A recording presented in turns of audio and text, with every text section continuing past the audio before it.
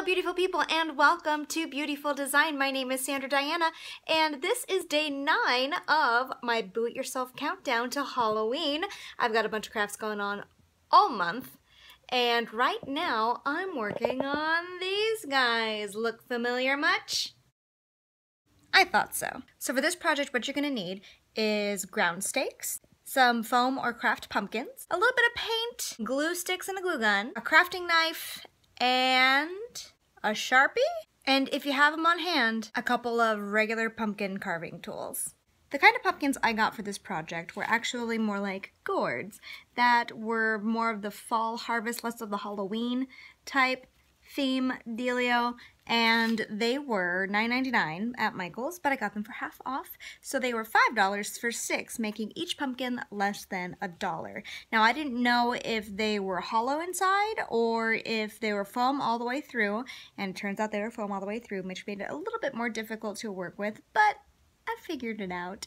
Let me show you. So I took this little crafty pumpkin here, very lightweight because it's foam through and through, and at the very, very bottom here, I cut a hole using a regular old pumpkin carving knife. I cut it on the diagonal, like if you're cutting an actual pumpkin and you cut the top off and you want it to go back on. So I cut it at a diagonal in a full circle, and I popped off this little wooden piece right here under my thumb. And then I scraped out the inside, just like a little column. Now that I think about it, you might actually be able to use an apple core. If anyone out there uses an apple core successfully, let me know. So once the bottom was out and I had the inside, for the most part, hollow, I did the same kind of cut at the top. Now I didn't make it a perfect circle. It doesn't need to be a perfect circle because these guys are going to get stakes through the head.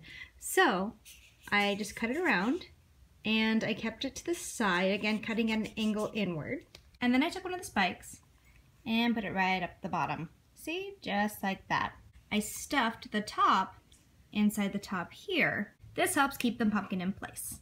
To add some extra security, I went ahead and filled the hole with hot glue. And now this thing is not going anywhere. Then I drew faces with Sharpie. This guy's going, oh my god, I just got a spike through the head. Ugh. That's what he's thinking. Then I took my little crafty knife and I only let that much out. And I traced along the edges of where I drew. Then I took my carving knife and I popped out all the little pieces so that they were only about this deep.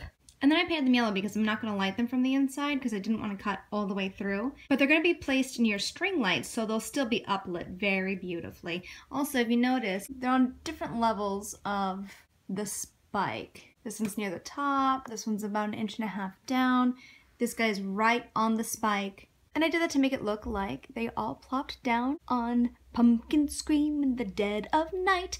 Now usually there's only 4 pumpkins. Pumpkin Scream in the Dead of Night. Yeah, so there's 4 pumpkins in the opening for This Is Halloween, which is really informing my design decisions as far as the patio goes, because that's where these guys are going. But our patio railing is really long, and we have 7 spots for these. So 4 would make them really spread out because they're teeny tiny pumpkins. If we had bigger pumpkins and bigger spikes, we could probably just do 4. But I wanted to do 7, and they all have different faces and different personalities. Because everyone reacts differently to getting a spike shoved through their head, apparently.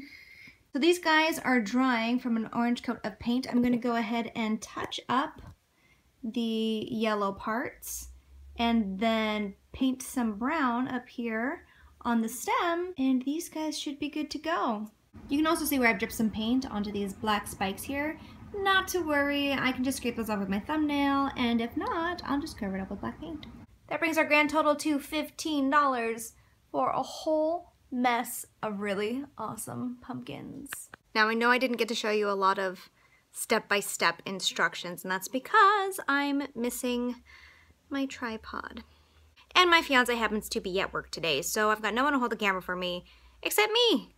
So if you have any questions, feel free to ask in the comments down below.